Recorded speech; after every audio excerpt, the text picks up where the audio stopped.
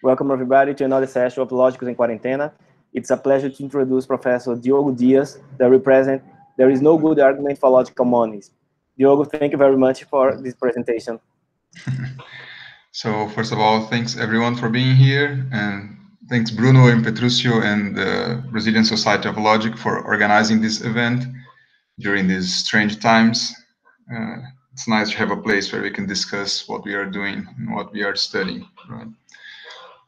So the title of my talk today is There is no good argument for logical monism. And I know it's a big and bold claim, so I think it's better if I start off with some qualifications for this title. And this is something that I've been working on the past few years in collaboration with Professor Otávio Bueno. So first, philosophical qualification. So from a philosophical point of view, this talk is part of a wider investigation concerning a naturalistic approach to logic or an anti-exceptionalist conception of logic. And that is a conception of logic which is neither a priori nor topic neutral.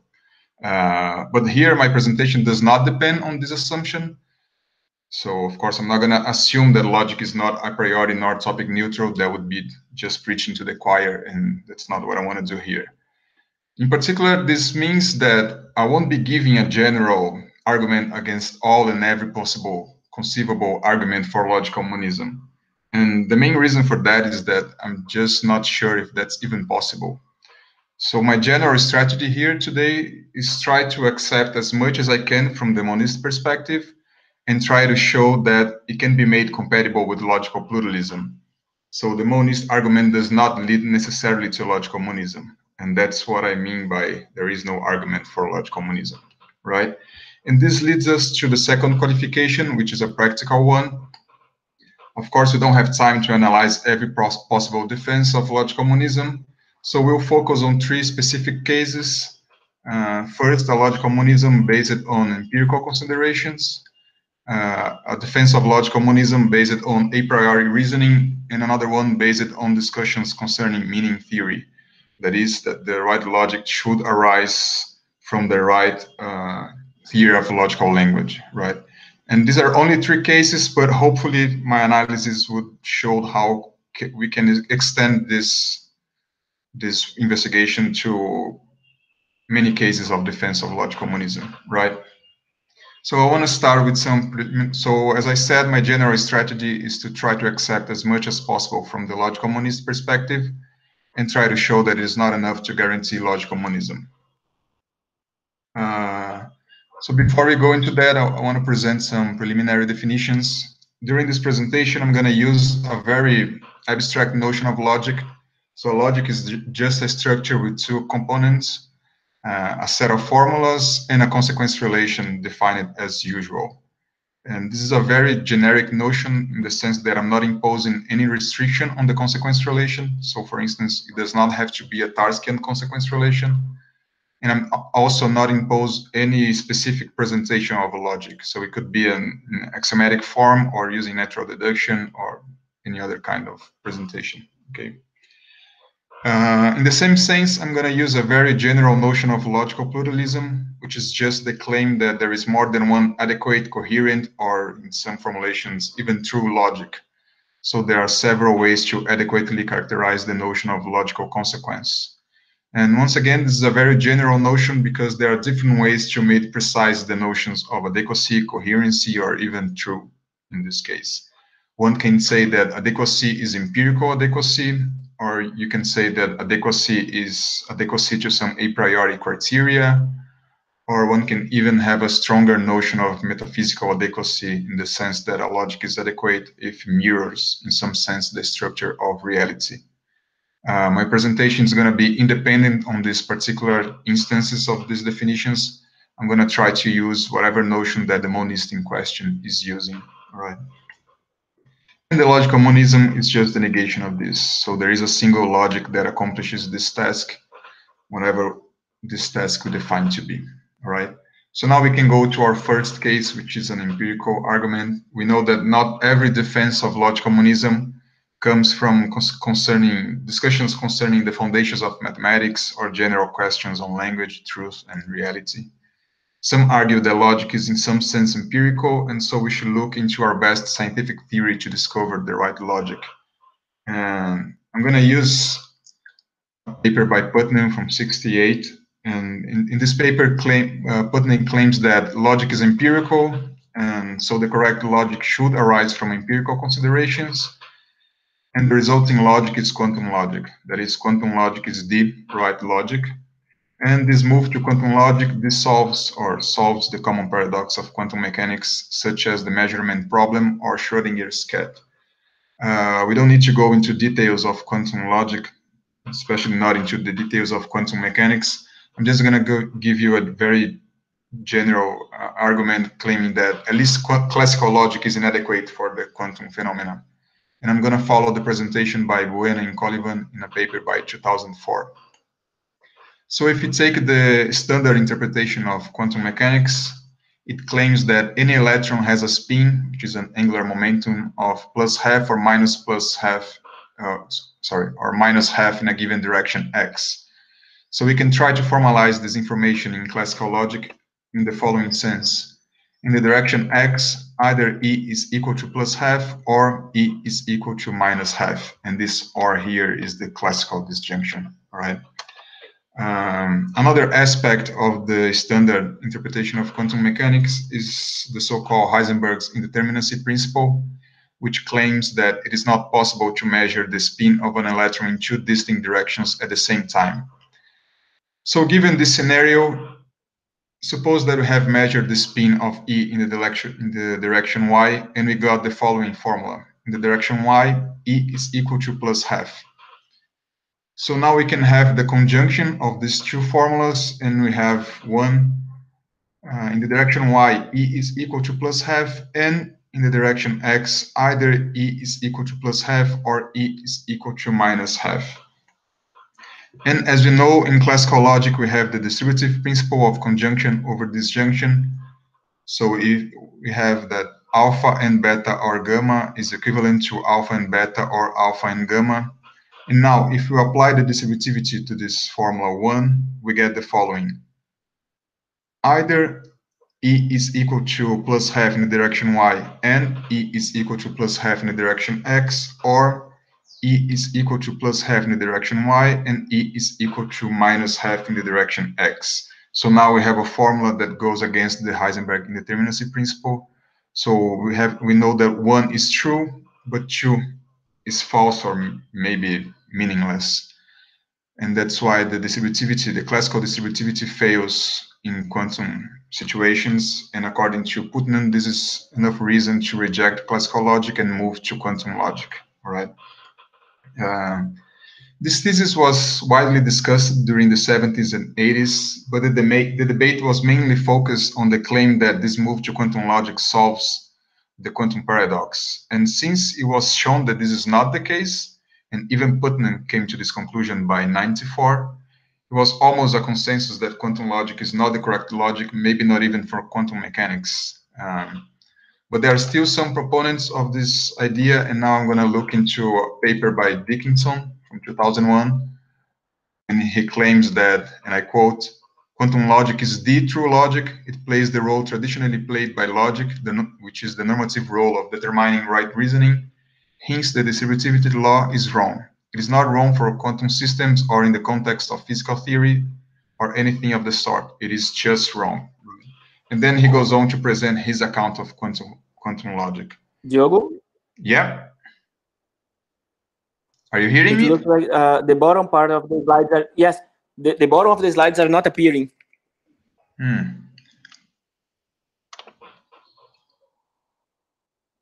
The bottom of the code, you mean? Maybe you should try to put it in full screen. Okay. Let's see what happens. Now we have the black screen again.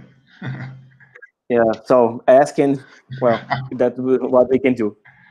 Well, I think it worked, right? Can you see now? Not yet. Yes. Now I can see. It's better now? Okay, perfect. Yes. So as I was saying, I'm going to leave out of the discussion whether or not this move to quantum logic solves the quantum problems, because this was already highly debated. As I claimed in the beginning, my strategy is going to try to accept as much as it's possible from the monist perspective and try to show that it's not enough to guarantee logical monism.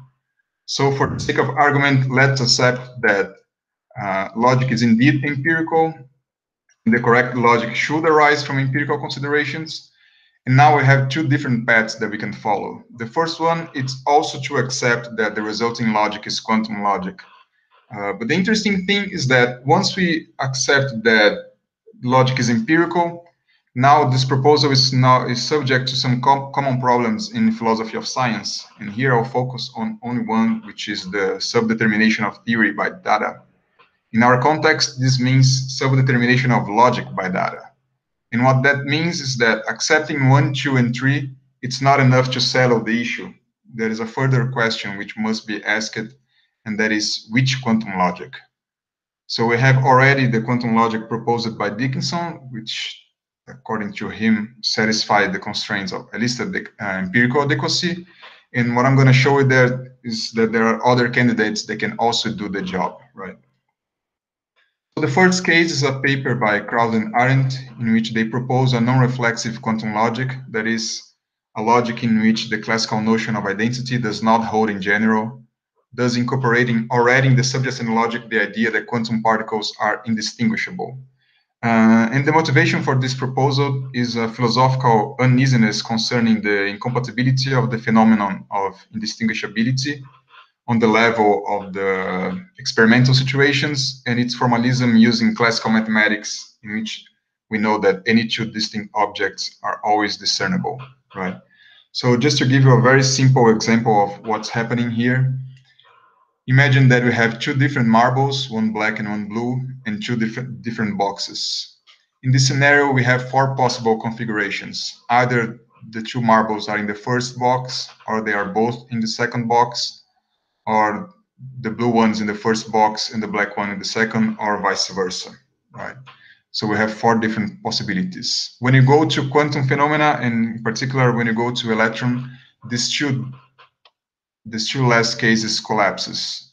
So we have no experimental situation or experimental data that is enough to distinguish these two last cases. We can tell whether or not we have two electrons in a single box, and we can tell that we have one electron in each box, but you cannot instantiate these different electrons. There is no property that can distinguish them, and that's why they are called indistinguishable. And the standard interpretation of quantum mechanics deals with this situation formulating some mathematical symmetry conditions. And according to Krauss and Arendt, they are tricks just to mimic the non-individuality of quantum objects. And so what they are proposing is just to accept this non-individual behavior and just formulate a non-reflexive logic to deal with this situation. And what matters to us here is that this proposal, this non-reflexive quantum mechanics, is also empirically adequate. So we have already two different logics that can do the job. We have quantum logic proposed by Dickinson and this non-reflexive quantum logic, right? But these are not the possible cases. There's yet a different instance. The project by Da Costa and Round, where they developed a paraconsistent quantum logic to deal with the phenomenon of superposition. And in general terms, superpositions means the combination of certain phenomena that generates a new phenomenon of the same kind. So for instance, in classical physics, the sum of two different waves gives us a new wave, and this new wave is completely determined in terms of the initial ones, right? On the other hand, on quantum mechanics, there is no clear interpretation for the superposition of certain phenomena. So for instance, the case of trying to measure the spin of an electron in two different directions doesn't work in quantum phenomena, right? So according to Da Costa and de Ronde, the various attempts to deal with this non-classical nature of superpositions have a common feature, which is they all try to avoid possible contradictions. So what they do instead is changing the subjacent logic to a paraconsistent one. So if contradictions do arise during the investigation, it does not lead to the trivialization of the system, right?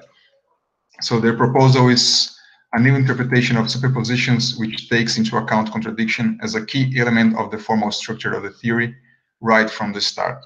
So we have yet another non-classical logic that deals with the quantum phenomena, right? As I said, we could follow two different paths, accepting the logic is empirical and the right logic should arise from empirical considerations. And now we can also look at this subject from another perspective. And Dickinson himself recognizes that the inadequacy between quantum theory and classical logic also depends on the chosen interpretation of quantum theory itself. So if you change the interpretation and choose, for instance, the Broglie-Bohm theory, or sometimes called the Bohmian mechanics, the problem that motivates Dickinson's reasoning dissipates, and quantum theory is once again compatible with classical logic. So very generally, what this theory does is that Bohmian mechanics has the same observational data as quantum mechanics, but it claims that this data only gives us a partial description of the system. We need to add what is called hidden variables, and they're called this way because they are not empirically verifiable, but they are imposed right from the start. So they are an essential part of the theory. So now the total description of the system is given by the observational data plus these hidden variables, and this total description now can restore classical logic. So we have a different interpretation of quantum mechanics that now uses classical logic, is compatible with classical logic, right? So in sum, even if you accept all those premises, there is more than one candidate for a quantum logic, and quantum mechanics is also compatible with classical logic. And another thing that even if a single logic was indeed adequate for quantum mechanics, it would not be enough to establish its adequacy for all domains of reasoning. It could be the case that we will need in the end to just add extra connectives to our already classical logic. So even if a single logic was adequate for quantum mechanics, it's not enough to say that a single logic is adequate for all domains of reasoning. Because the argument fails for several reasons. And there's a very nice moral to this story proposed by Bacigalupi, and he says that it is a general lesson in the philosophy of physics that old philosophical claims made on the basis of quantum mechanics turn out to be highly dependent on the interpretational approach one adopts towards the theory. And Maudlin pushes the argument even further, and he claims that the tale of quantum logic is not a tale of a promising idea gone bad. It is rather the tale of the unrelenting pursuit of a bad idea. And I think this conclusion is a little bit extreme because as a philosophical hypothesis, the idea of a quantum logic is as good as any philosophical hypothesis. It's just not the case that it leads to a logical monism. And that's everything that I need for the moment, right? So that was the first case, the case based on empirical considerations. We can pass now to our second case, which is based on a priori reasoning. So one can say that even if some patterns of inference do vary from domain to domain, there must be a common core between all different logics, and we could call this common core the one true logic. And this is the proposal done by Priest in 2006, and he suggests the following definition. We can say that an argument is super valid if and only if it's valid in all logics, and in the same way, an argument is super valid if and only if it's valid in all situations. And of course, we could formulate a synthetical version of this definition, saying that an argument has a super proof if and only if has a proof in all formal systems. Okay, so if a logical law do fail in some situation, it is not a logical law after all. Maybe you could use it to do some inference and accepting this law as a non-logical law for a given domain, but in the end, it is not a logical law, and we fail when we consider it to be a logical law. The problem with this kind of reasoning is that it can easily lead us to the conclusion that in the end, there is no logic after all. And this is the position sometimes called possibilism or non-necessitarianism, right? And the reason for that is that most is, if not all, logical law was called into question at one point or another. There is, for a given logical law, or for a supposedly logical law, there is always a situation in which it fails in a formal system that formalizes this domain. So if we think about the obvious candidates for a logical law, excluded middle fails in intuitionistic logic, dealing with constructive situations. The principle of explosion, that from contradiction everything follows, fails in paraconsistent logic, dealing with inconsistent situations. The principle of identity fails in non-reflexive logics, for instance, in quantum situations. The existential introduction and universal instantiation fail in free logics, and for instance, dealing with fictional situations, and so on. So maybe in the end, the one true logic is empty. Maybe the intersection between every possible logical law with some kind of application is empty. And there is a very obvious and highly repeated reply to this kind of reasoning, which is just the famous Quinian reply, that changing the logic implies changing the subject.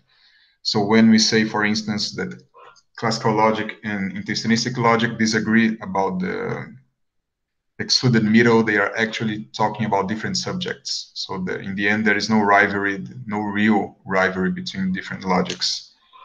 And the problem with this reply in this situation is that either there is no super valid argument. So if we accept that changing the logic implies changing the subject, we cannot even talk about a common intersection between all logics. So there are no super valid arguments. Or the other possibility, all valid arguments are super valid, and now with respect to its own domain. So we can say that every logic is universal in its own domain, and in this case, every logic is universal and talk about all possible situations, but only when it applies. And this is what Shapiro calls toothless monism, because it's a very strange kind of monism and does not give us much from a philosophical perspective. So either way, the argument does not lead necessarily to a logical monism, right? So this is the a priori argument trying to claim that indeed we have a one true logic, and as I try to show that the argument does not succeed in establishing its conclusion, right? And now we can go to our final case. And before that, I want to present some more definitions that I'm going to use. As I said before, a logic is just a structure with a set of formulas and a consequence relation. And we can define as usual the consequence set of a set of formulas gamma, and it's just the elements of, it's just all the formulas that are deductible from gamma in the logic in question, right? And you can say that a set of formulas is consistent in L if and only if its consequence set is different from the entire set of formulas. Otherwise, this set is L inconsistent. And we know that a logic is explosive if and only if from a contradiction everything follows. And when this is not the case, we say that a logic is paraconsistent, right? And now the next definition is going to be highly used from now on. It's something called paraconsistentization of logics. And this means the process of turning an explosive logic into a paraconsistent one. The term was coined by Professor Alexandre Costaletti from University of Brasilia. And this was the topic that he suggested I should develop during my PhD, and this is what I did. I tried to develop a few methods of doing that. And everything started by studying a specific paraconsistent logic proposed by Newton da Costa. And I'm just going to show for this particular case how this works, and this will help us to have a bigger picture of how we can do that for any given logic. So take, for instance, classical logic, right, composed by classical formulas and the classical consequence relation. We can say that gamma is classically consistent if its consequence set is different from the entire set of formulas. And now we can define a paraclassical logic in the following sense. The set of formulas is exactly the same as the classical ones, and the consequence relation is defined as follows.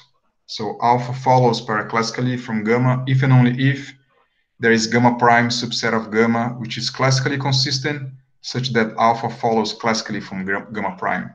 So the basic idea is that we are taking the classical consequence relation and constraining it, and restraining it to the consistent subset of the original set of premises, right? So it's just a restriction on the consequence relation from the initial set.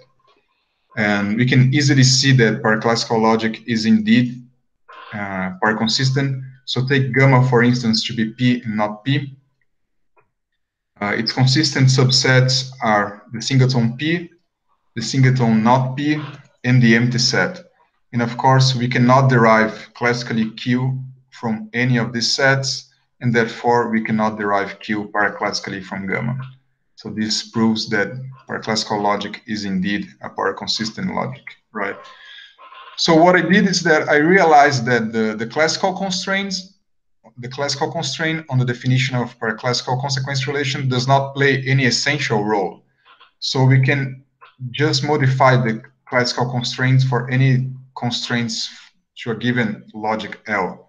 So we can define the consequence relation of a para whatever logic as alpha follows in this paraconsistent version of a given logic if and only if there is a subset gamma prime of the original set of formulas, and this set is consistent in this original logic such that alpha follows from gamma prime in this original logic, right? And the way that we do that is by changing the usual notion of deduction. So now I'm going to use an axiomatic presentation of a logic. It has nothing essentially to do with an axiomatic presentation of a logic. It's just easier to apply paraconstantization to an axiomatic presentation of a logic, but there's nothing essential in this procedure. So we could do the same using natural deduction, for instance.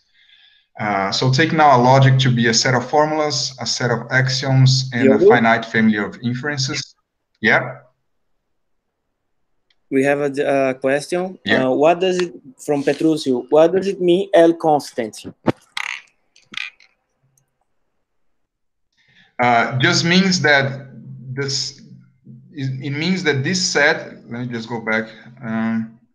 L consistency means that the consequence set of the set is different from the entire formula. So consistent in this very abstract way is just non-triviality, right? So here we have the classical notion of consistency, and what I'm saying is that you can generalize this to consistency in any given logic. That only means that this gamma prime in this logic L, the consequence set of gamma prime does not infer every formula. This is what I mean by consistent in this context. Is that clear? Yeah. Okay, thank you. So now, given a logic using this axiomatic presentation with the usual notion of deduction, a deduction is just a finite sequences of formulas such that each formula is either a premise or either an axiom or follows from previous formulas via some inference rule, right? So given a logic with this notion of deduction, we can formulate the notion of paradeduction.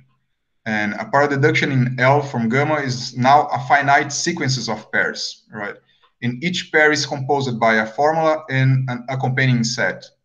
In the following sense, each accompanying set is consistent in the original logic, and for each formula in these pairs, either this formula belongs to the set of premises and its accompanying set is the singleton of this formula, either alpha is an axiom on the original logic and its accompanying set is the empty set, or alpha is an immediate consequence from previous formulas in virtue of the application of the inference rules from L, and its accompanying set is the union of those sets used to infer these previous formulas. So once again, what we are doing here, we are restricting the deduction of the original logic to the consistent subparts or subsets of the original set of premises, right? So we are keeping the rules of inference and we are keeping the axioms, we are just restricting the application. So what we are saying is that before applying a deduction to a set of formulas, make sure that this set of formulas has a subpart or a subset that is consistent. In the case where the set of premises is itself consistent, the two consequence relations are equivalent, right? And now we can use this notation to say there is a paradeduction in L from alpha. So this is how we do paraconstantization from a syntactical point of view. We can also do the same from a semantical point of view. I'm not going to go into those details because it's not interesting now for what I'm trying to present now. What matters is that this paraconstantization has some nice properties. So for instance, if the original logic is sound and complete, its paraconsistent version will also be sound and complete. And also paraconstantization preserves theorems. Actually, it's more stronger than that. The theorems are the same in the original logic and on the paraconsistent version of this logic. So in this sense, we can say that the paraconstantization preserves some core features of the original logic, right? In a few moments, I'm going to show how we can use this to counter another argument in favor of logical monism. And the argument that we are going to analyze here is Dummett's defense of intuitionistic logic as the right logic. So we all know that Dummett argues for intuitionistic logic as the right logic, at least for mathematical reasoning, and thus demanding a revision on the logic subjacent to mathematics. But the conflict between classical and intuitionistic logic is not merely between the acceptance of different logical laws. It's very common to say that the only difference, or the main difference in between those two logics is with respect to the excluded middle. And in fact, there is a much deeper disagreement between them. And the real reason why, and I quote Dummett, it is possible to call a basic logical law in doubt is that underlying the disagreement about logic, there is a yet more fundamental disagreement about the correct model of meaning. That is, about what we should regard as constituting an understanding of a statement, right? So Dummett's thesis is that classical logic is wrong because it is based on a wrong theory of meaning. And in particular, the classical meaning of the logical constants is incoherent. A true theory of meaning must be based on the so-called manifestability of language.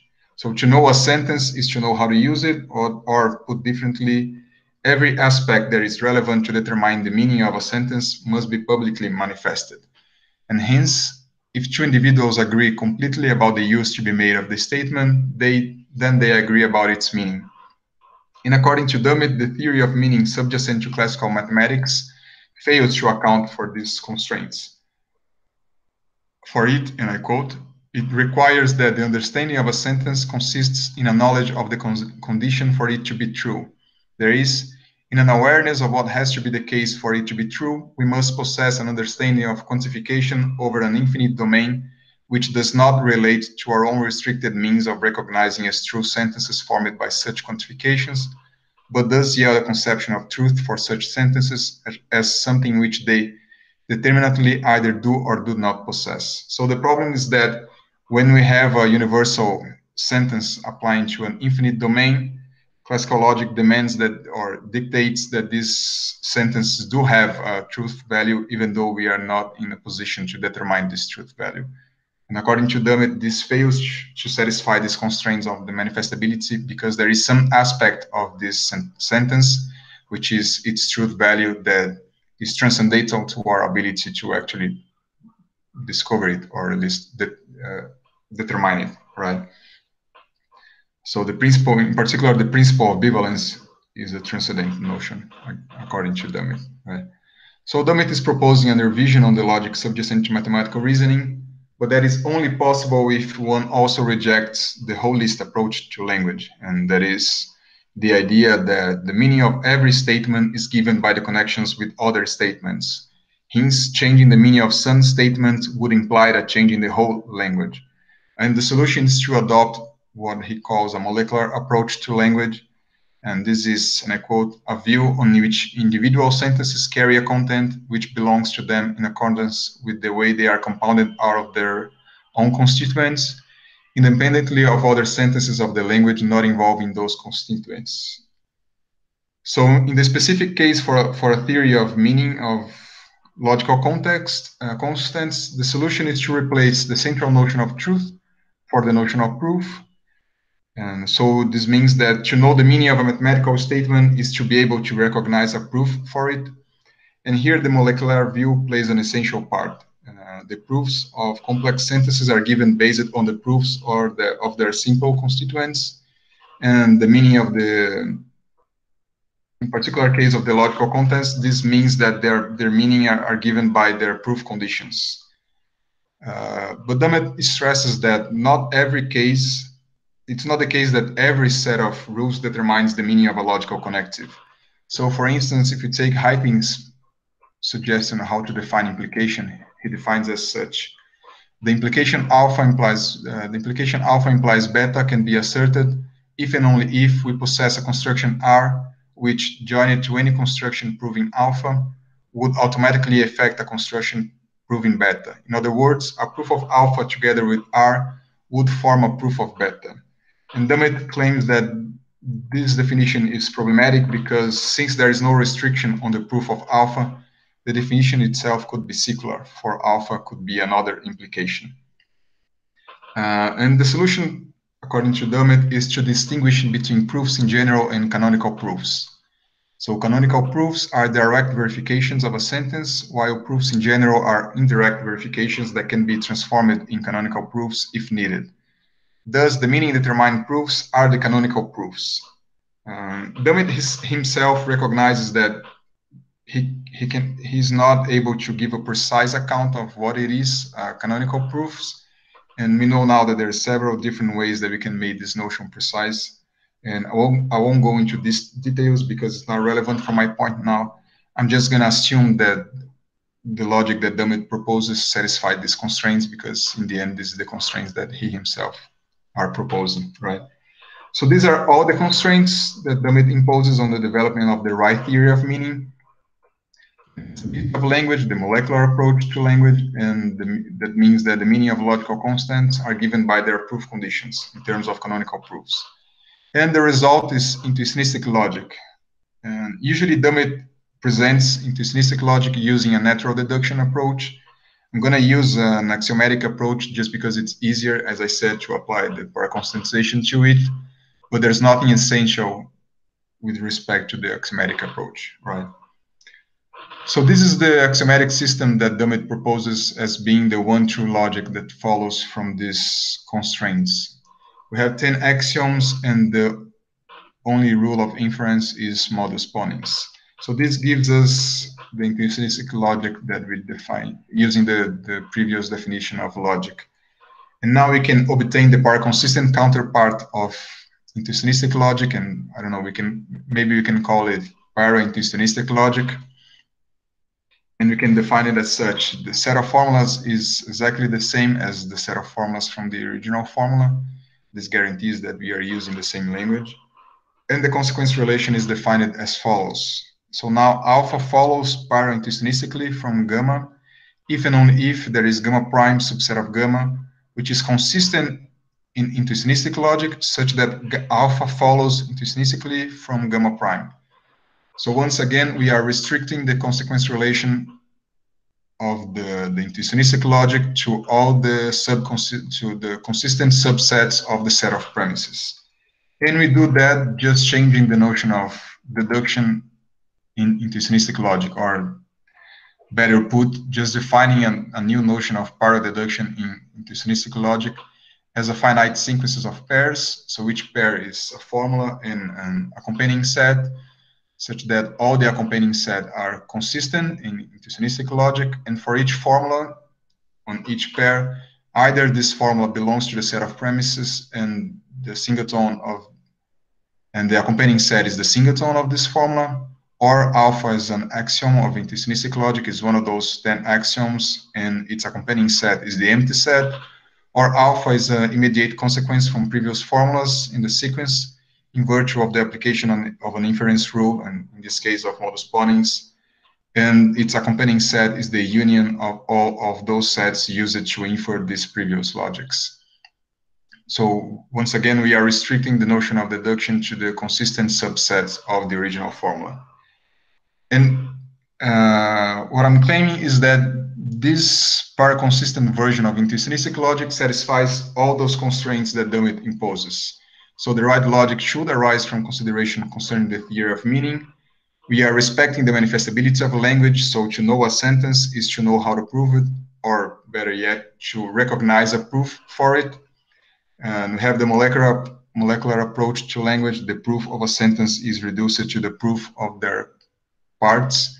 And the only thing that we are changing now, we are adding a further restriction, which is before applying a proof, make sure that the set of premises has a consistent subset, right? And the meaning of the logical constants are given by their proof conditions in terms of the canonical proofs. So as I said, I'm not changing the rules of inference. I'm just saying that before applying modus ponens, make sure that the set of premises has a consistent subset, and then apply modus ponens to this consistent subset. when the set of premises is consistent, both logics gives us the same result. So I don't think it makes sense to say that the meaning of the logical constants changes when we apply the same rules to a consistent set and to an inconsistent set. I don't think it makes sense to say that the consistency of the set changes the meaning of the logical constants. So that's why I'm claiming that the logical constants are the same for these two logics. So we can accept all these constraints, and the result is that we have at least two different logics, and Dummett's intuitionistic logic and what I call a para-intuitionistic logic, all right? So Dummett's argument is not enough to settle the case in favor of a logical monist. And as I said, this para-intuitionistic logic preserves some nice properties of the original logic. So for instance, it preserves all theorems, and it also rejects the excluded middle. So in conclusion, we looked at three different defenses of logical monism from an empirical perspective, from an a priori and linguistic perspective. And I showed that the linguistic and empirical defense is compatible with logical pluralism. And that means that we can accept a big part of their argument, and it is not enough to settle the issue in favor of logical monism. And the a priori defense that we looked at, the proposal of a notion of supervalidity can lead to logical nihilism, to the conclusion that in the end there is no logic after all, right? And I hope that this investigation can give us some strategies to deal with some different arguments for logical monism. So in the case of the empirical considerations, what this means is that usually there is some problem concerning philosophy of science that we can apply to any kind of trying to defend the adequacy of a single logic based on empirical considerations. And in the case of the a priori reasoning, we can try to show that this criteria is not enough to result in a single logic. All right. So that's what I had to present today. Thank you very much. Thank you very much, Diogo. So now we have some time for questions and interaction, comments. As usual, I would like just to ask you to manifestate first in the chat, just to avoid a lot of people talking at the same time.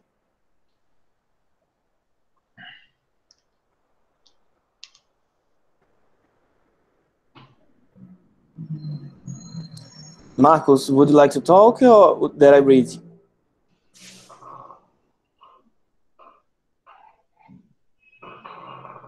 I think I'm going to stop the presentation so I can see everyone, okay? Sure. So Marcos says, thank you. And the discussion of logical monism pluralism very often uses normative vocabulary, e.g. legitimate correct logic, to present the conflict. But normativity is not central to propose solutions to the conflict. To handle normativity in a monist background seems to be easy, as any deviation is wrong or non-logical. But how to deal with the normativity of logic in a pluralist view as yours? Thanks, Marcos. That's a very interesting question. And this is something that I've been dealing with since I started to think about pluralism. And this has something to do with what I said in the beginning of the presentation, that this is part of a bigger investigation concerning the possibility of formulating a anti-exceptionalist view of logic.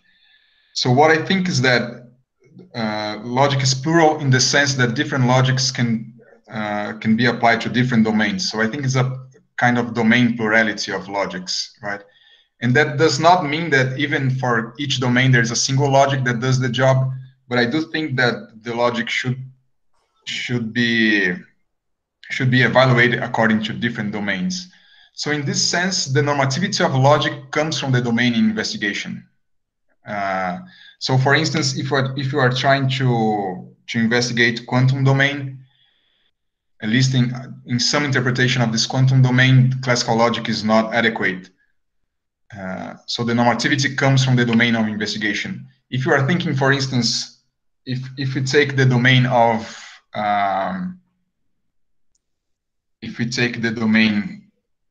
informal reasoning, for instance, the reasoning that we do on a daily basis, classical logic is clearly not adequate for that, because no one uses the principle of explosion when we are discussing. When someone falls into contradiction, no one claims that now I can derive the winning lottery ticket and I can be a millionaire, right? So it is not adequate for the domain of investigation. So I think that the normativity comes from the domain of investigation. And it's not the case that every domain gives rise to a single logic, because as I tried to show, the quantum domain can be made adequate with a few different logics. But there are some logics that are not adequate with the quantum domain. So I think the normativity comes from the domain in question, right? Hopefully I was able to answer your question. Luis Carlos? Yes. I think, Diogo, thank you very much for the talk. Really, really interesting. It's a very, very short question and probably a very stupid question. I wonder, in fact, two questions. I wonder what is the relation between the para-intuitionistic logic that you obtain from your process of paraconstis, I don't know how to work. Yeah. But from your process, right, and minimal logic, for example. Now, if you thought about what is the relation between, because minimal logic is a logic that is paraconsistent in a sense, it doesn't have the explosion rule. So I wonder if the process of making intuitionistic logic paraconsistent, how is it related to minimal logic in a certain sense? I'm thinking about chains of logic. Is it placed somewhere? Can we compare, for example, because you said that the theorems of intuitionistic logic are still theorems of para-intuitionistic logic. You lose something, you lose explosion, right? You probably lose the disjunctive syllogism, I would guess. Yeah. You would not have the disjunctive syllogism. So you lose many other things. So can we really compare, I mean, the result of the process with what we know, for example, from other logics? I mean, placing in the chain of logic somewhere, is it comparable to minimal logic? Is it weaker than minimal logic? Stronger than minimal logic? Now, how can we compare? And the other thing, you did your process using an axiomatic approach. But I would really, really wonder what happens in natural deduction, for example. How would, I mean, the para-intuitionistic system look like in natural deduction? I think, again, thinking about the relation between intuitionistic logic and minimal logic, that you have to make interesting changes in the rules of implication. The rules of implication could not work as they work in the case of intuitionistic logic. They would have to be different in a certain sense, right?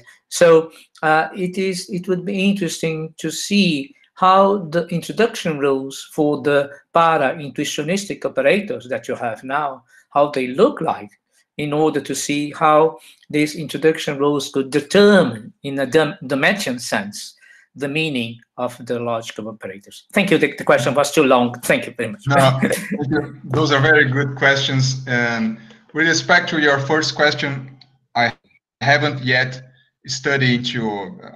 looked into how to put the paraconsistent version of a logic in the hierarchy of the logic similar to the initial ones. So I don't have an answer for that yet. For now, I was just interested in comparing the paraconsistent version with the original logic. But you are right. I think it's something that I should look into that, because it has to be somewhere in the hierarchy. And hopefully it's at least comparable. I think it is, but this is a work that has to be done. And thank you for pointing to that. And because if it is, I mean, I'm just guessing, but if it is minimal logic, it would be incredible, right? That your process of eliminating explosion and other things that are related to explosion produces minimal logic. It would be fantastic in a certain sense. Yeah, that's true. So I will definitely look into that, and thank you for your suggestion. With respect to your second question, I just use an axiomatic approach because it's just easier, it's cleaner, it's very immediate what I'm doing. And when I try to do the same with natural deduction, as you predicted, the rules just become clumsy, because I have, for every rule I have to impose some restriction concerning, I have to make sure that the set of premises are consistent. So it's just a mess. I mean, it can be done, but it's I started working with that and I realized that it's just a mess, and I abandoned the project. But okay. But I mean, there's nothing in principle that prevents us from doing that. I just don't think it gives us a nice, clean, and beautiful presentation of a logic, but it can be done. In some sense, it's similar to Tennant's core logic. I don't Exactly. know I was thinking about that. Yes. Yes. Yeah. Because he imposes some restriction on each inference rule, and I have to do something similar to that. And I'm afraid that he loses compositionality Yeah, of yeah. derivation. Yeah. Yeah, Exactly. Yeah. Okay. Thank you, Diogo. Thank you very much. Congratulations. Thank you. Otávio? Hi, Diogo. Thanks for the great talk. I really like it. And so I have just a couple of questions.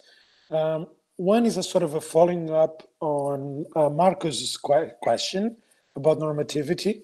I think you're right in emphasizing the importance of the domain to extract the normativity.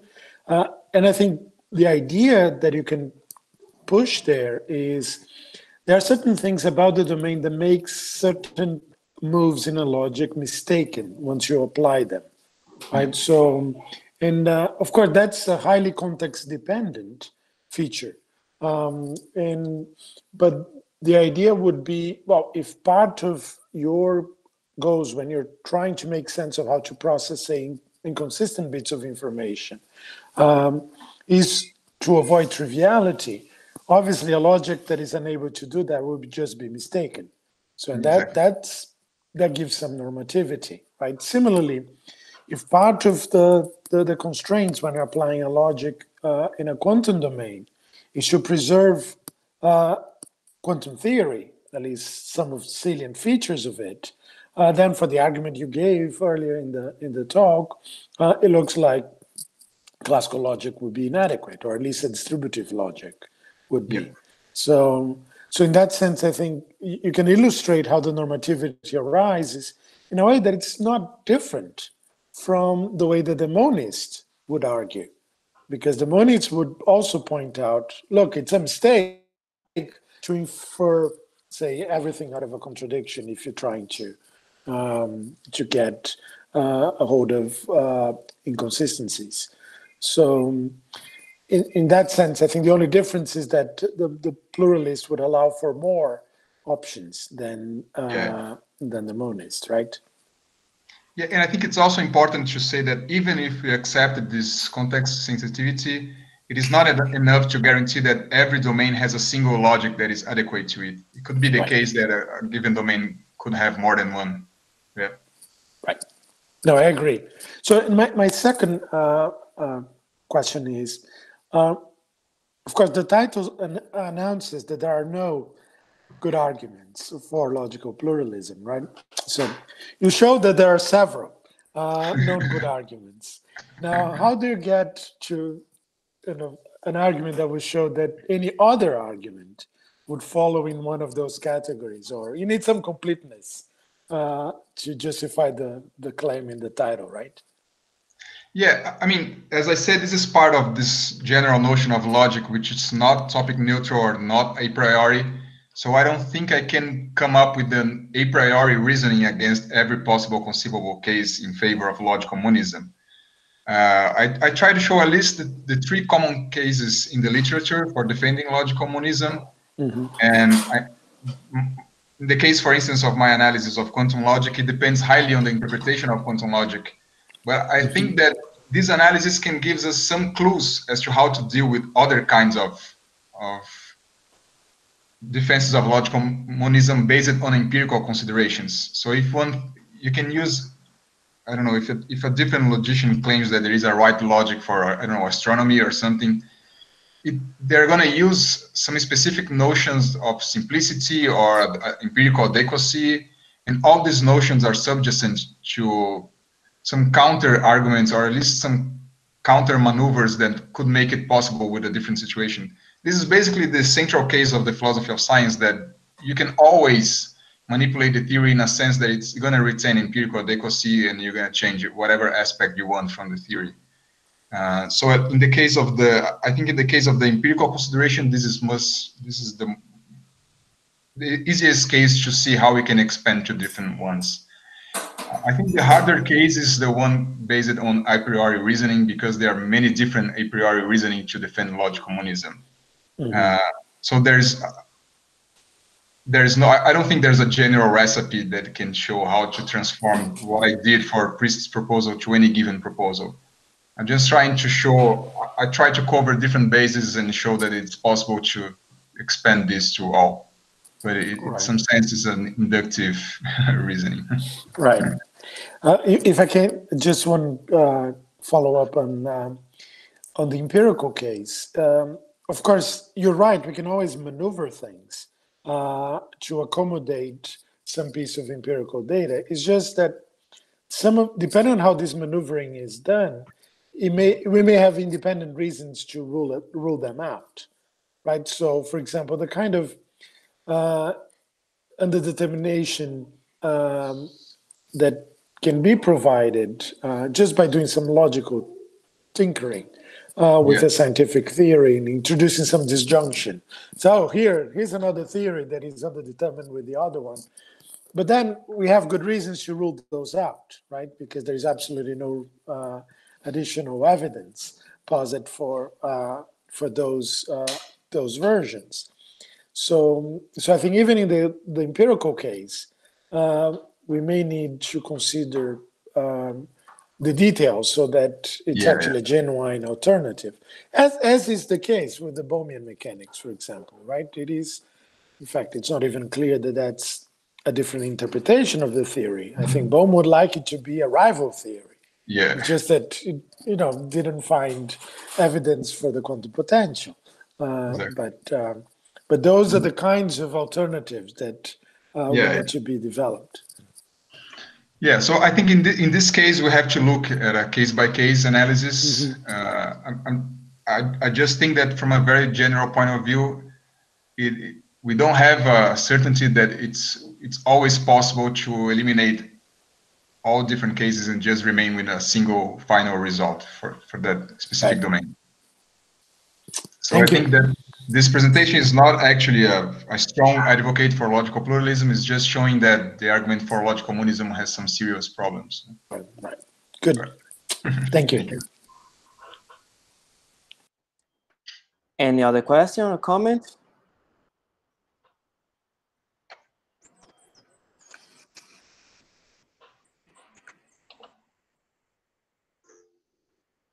So, Petruccio?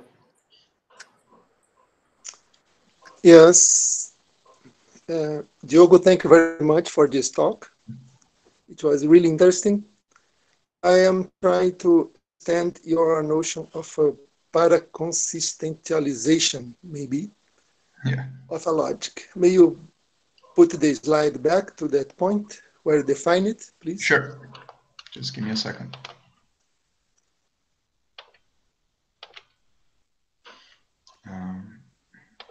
So let me go back to it.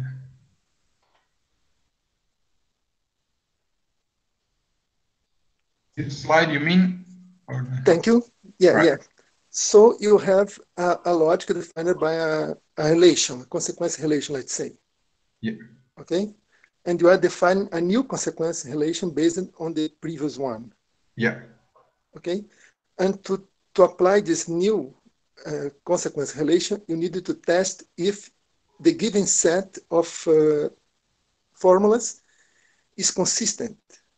Is that right? Or misunderstood? This set must have some consistent subsets.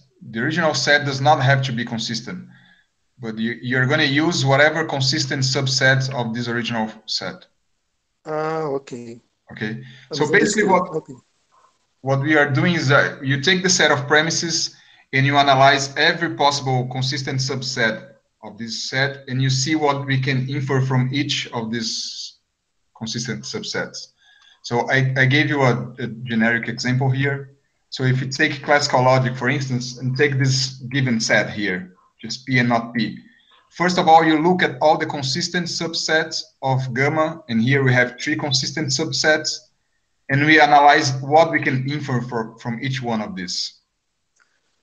But in general, you are not imposing the finitude of this set gamma. No. It can be any set. Yeah. So you'll not be able to do that.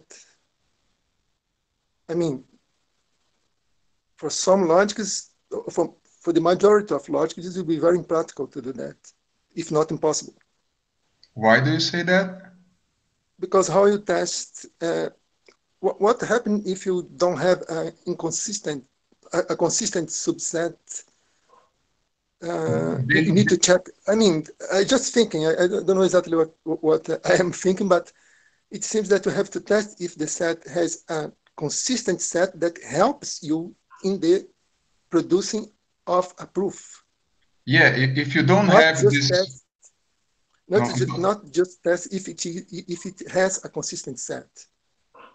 It should be a particular consistent set. yeah. Is this easy to do? I don't know. No, I mean from a computational point of view, this can be very complex, right? And of course, it works when you are dealing with some small set of premises, but it can be tricky once the set gets bigger, right? Or infinite, yeah. Yeah, or infinite. Yeah, yeah. Yeah, okay. Yeah. That was my question. Yeah. No, it's a nice point. According to the complexity of the set of premises, the consequence relation resulting from this method can be even more complex. And this is also something that I'm trying to look into that, if we can calculate the complexity levels of these inference relations compared to the original logic. Nice. Yeah, This that's a is good something question. that, this is going to be interesting to look into. Okay. But Thank you very much. Thank you for Again, I'm sorry about this messy question, but I just No. thinking. Okay? It's a good question. It's one that usually arises when we are dealing with this kind of stuff. Yeah. Thank you. Thank you. Any other question or comment?